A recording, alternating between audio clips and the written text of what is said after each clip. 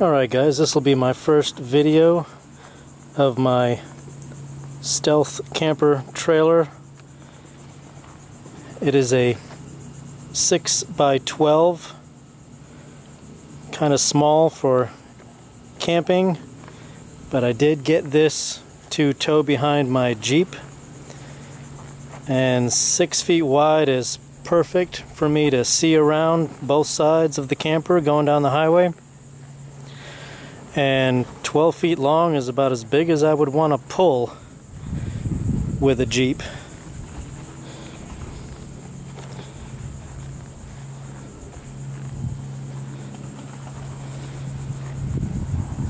Pretty much gutted this camper after I bought it. Replaced all the plywood with a 1/4 inch thick plywood and put 2 layers of 1/2 inch foam board, similar to what you see here. It is well insulated. I don't know if any of you have worked with a trailer like this, but you really learn and understand how it was put together if you take it apart. There is not one single square dimension in this trailer if you break it down, which makes it very difficult on everything you'll do inside.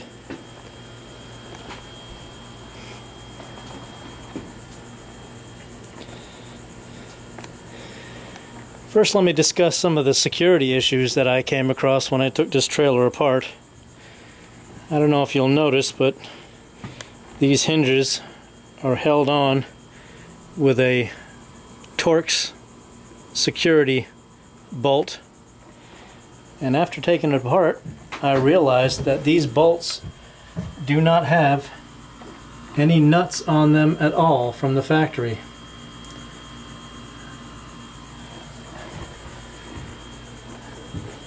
So if you're contemplating getting one of these trailers, taking it apart enough to secure these hinges is something that I would recommend.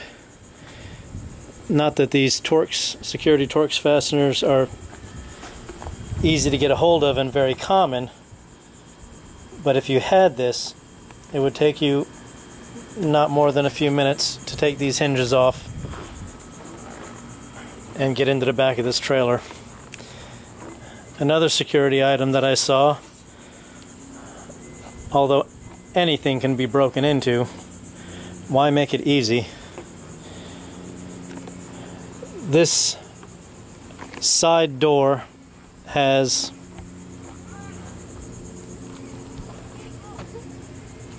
a regular camper style door latch on it with a deadbolt,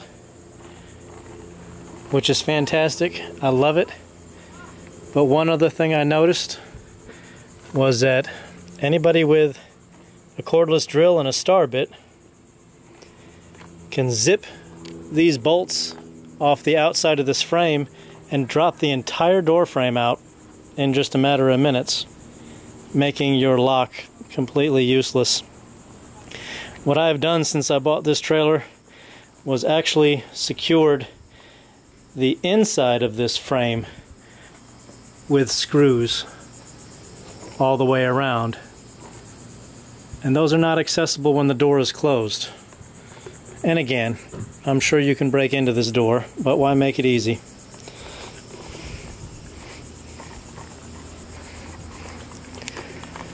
This will be my first video of some of the design aspects of this camper. Right now, it is being built as a stealth camper. It has no windows in it for this video. I am undecided on whether I will be putting windows in it at some point.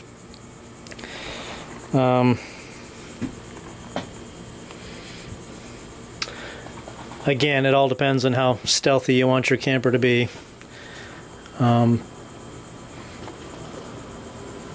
One other aspect of this trailer that I wanted to make certain it had was a place for 2 people to sleep, a small kitchen, and also a bathroom. I've not seen too many 6x12 trailers that actually have all 3 of those components. A bathroom, a kitchen, and a place to sleep. Actually, I've also left 24 inches of this camper right down the center, which has already come in handy to move some furniture. So this camper in itself is not useless for moving things that need to be moved. Unlike a regular purchased camper that really has no use for moving furniture. One thing you'll notice is that I did narrow down this door on the outside. And the only reason I can tell you I did that was because I needed the interior space.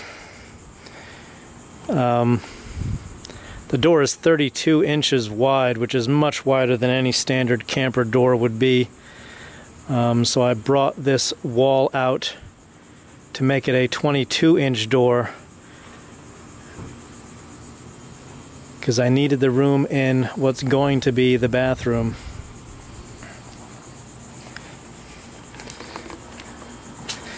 As we go around the back, we'll see this is one of what I call the bed boxes. It's a 6-foot 2-inch long bed, 24 inches wide, and it does have a mate on the other side. And there will also be a 24-inch leaf that will go in the middle in the evenings. I've also started on some overhead compartments in the sleeping area, which have no face frames installed yet and no lighting. There will also be some speakers mounted in these. These are just small overhead compartments. Also have a TV mount for a 24-inch wide TV. The kitchen also has an overhead compartment. The sink is much larger than it needs to be, and honestly, the decision was made because of money. This is a very inexpensive contractor sink. They're only like $50 compared to over $100 for a sink that's less than half that size. So I decided to squeeze in a double sink in this kitchen. Across from the kitchen will be the microwave. Below that will be the refrigerator. And below that will be a window AC unit, that will have its intake and exhaust plumbed through the floor.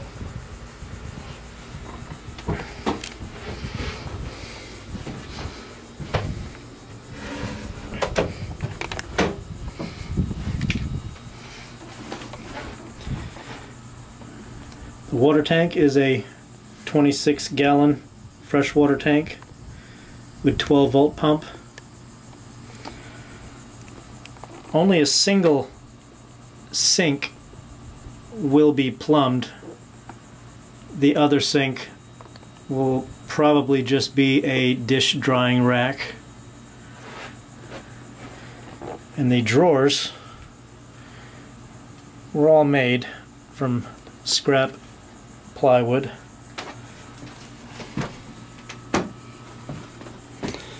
The drawers themselves do have some dividers in them for dishes. which we've already purchased.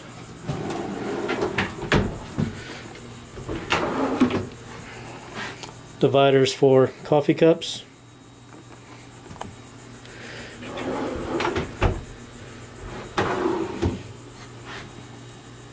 And dividers for grill equipment.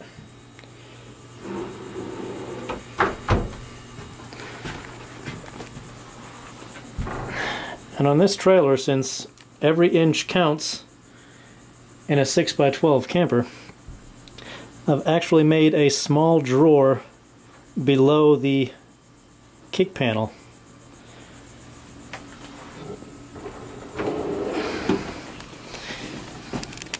Which comes out around your feet.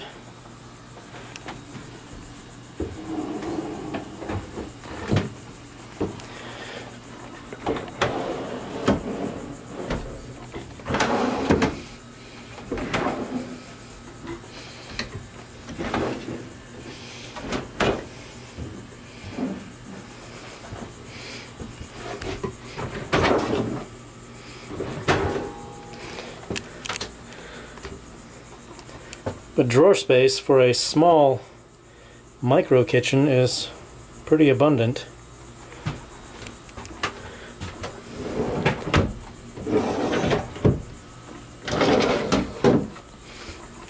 Small garbage can with recycling.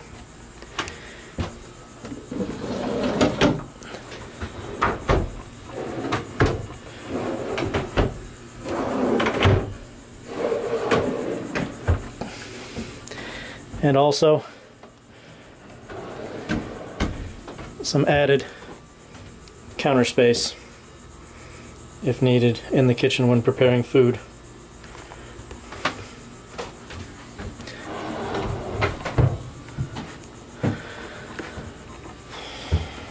And again, the front of this camper will be the bathroom.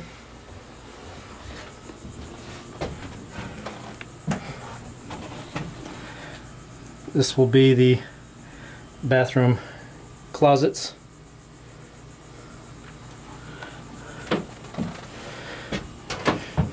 The very nose of this camper will be the shower. And the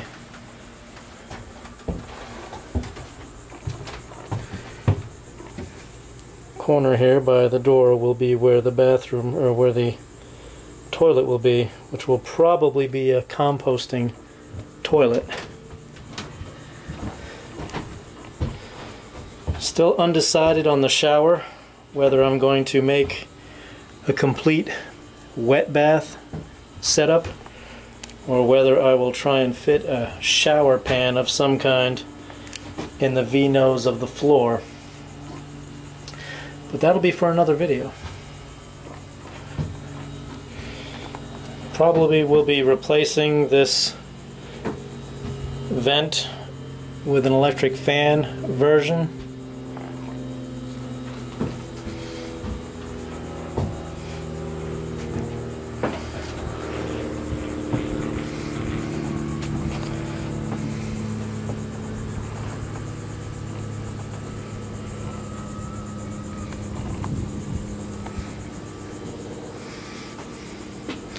Again, feel free to leave comments as long as they're constructive.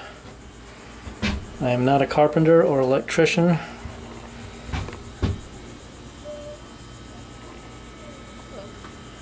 I've spent as much time thinking about the design of this camper as I have been putting it together.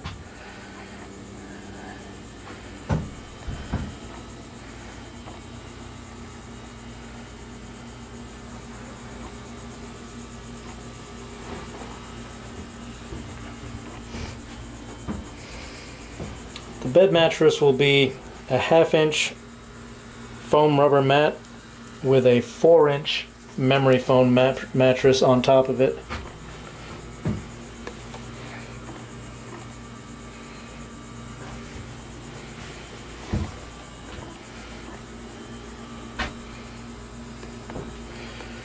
TV will also come out roughly in the center of the hallway.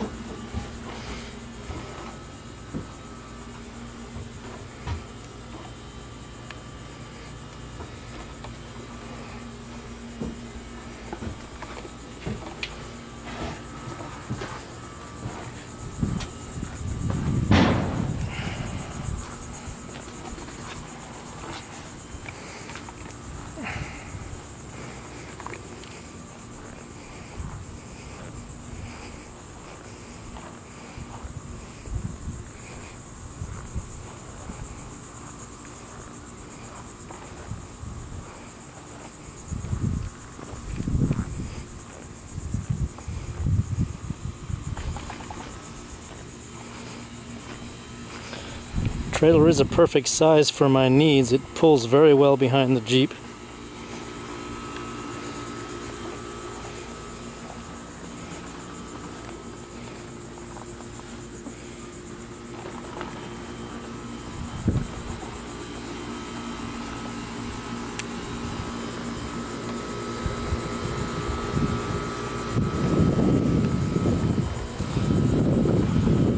Alright, until next time. As soon as I've made some more progress, I'll put a new video on YouTube. I'd appreciate your comments and constructive criticism. And till next time, thank you.